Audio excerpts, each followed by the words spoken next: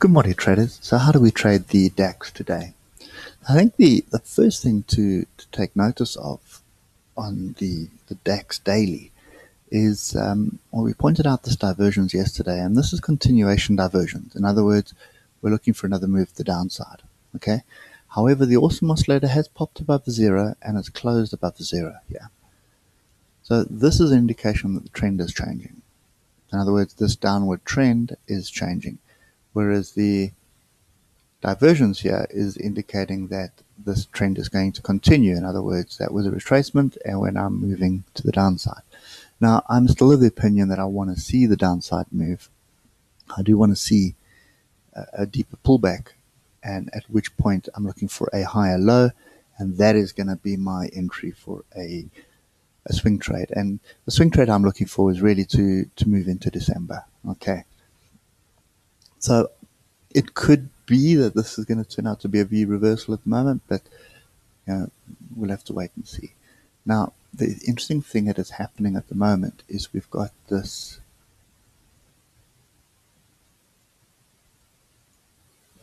potential flag forming. Okay, so let's just get to the half hour.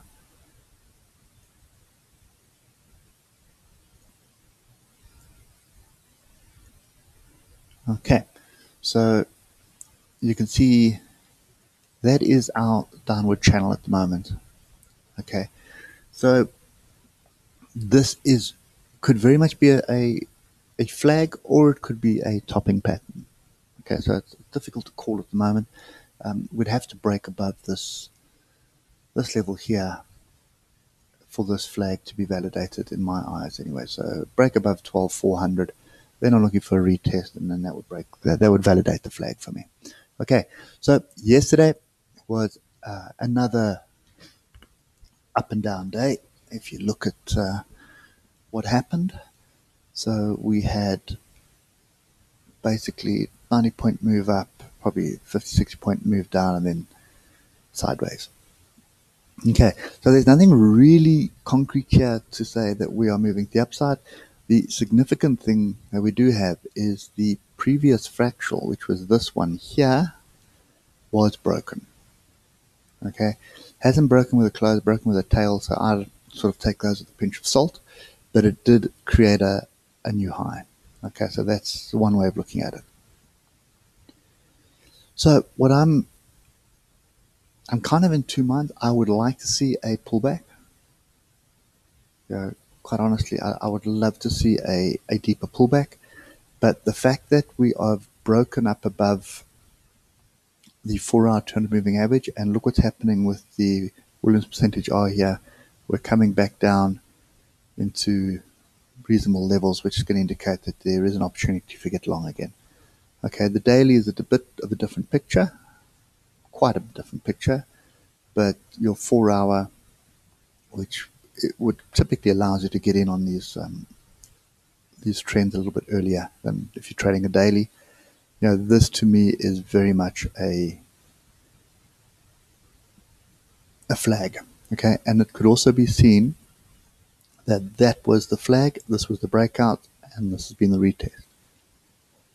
So if you do that on the half hour, you'll see what I mean. So there's the original flag, down, breakout, retest. So this flag is broken and retest. Okay. So two ways of looking at it. It's turned into a channel, or that was a flag break. Okay. So for me, looking at the 1 hour and the 4 hour, I'm quite happy with the oscillators at the moment, that there is potential for a move to the upside, and that this was a flag. So what I'd be interested to see is going to be a break above this half-hour fractal here of 12,385, or alternatively a break below 12,355. Okay, those are the two levels I want to watch. And if we do break the downside, I am still looking for longs. Okay, so I'm still of the opinion that this is a flag. So I'm still looking for longs. It's only once we break below pretty much bottom of the flag, which is going to be this level here of 12,300. Now, if we break below 12,300, I'll change my tune. But for now, I'm still bullish, and albeit a little bit mildly bullish, but we are still bullish, and I'm looking for a long entry. Okay, so yeah, so I suspect what's going to happen is we will probably open flat. See where futures is right now. Futures is at 12,387, and we closed at 12,370. So, we're playing around at the top here. So I'd like to see us pull back. We've got a gap here. I'd like to see us close this gap and also close the daily gap.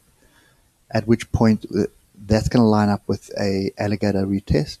So if you see what I'm talking about here, we had a first attempt here, second attempt, third attempt, and the third attempt is the one that looks like it's holding.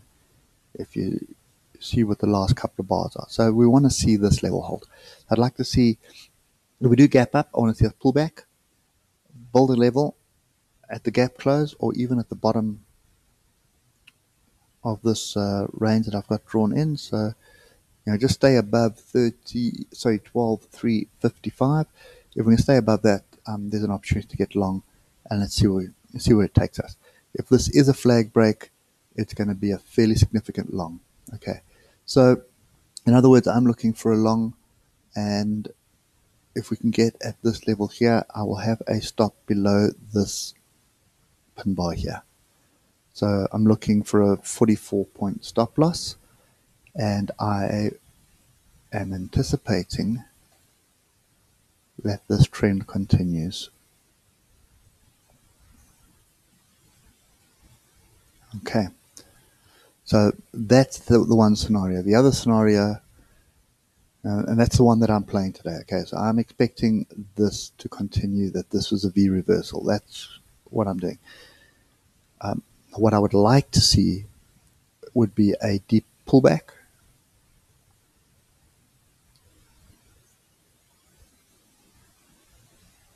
Okay, so I'd like to see us a pullback all the way back to this level here of 121.35. That's a previous breakout. It's also between the 50 and 61.8 Fibonacci. And if we can get a deep pullback like that, that would definitely give me the confidence I need to get in long and stay long.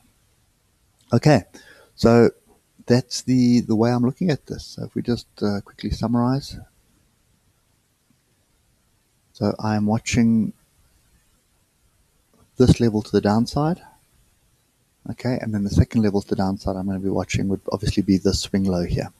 So 12,330 and 12,357. Those are the two levels to the downside I'm watching. So if we do move to the downside, this is where I'm expecting us to find some support. If we don't find support there, then it's going to be a case of waiting for us to get all the way down to wherever it wants to go.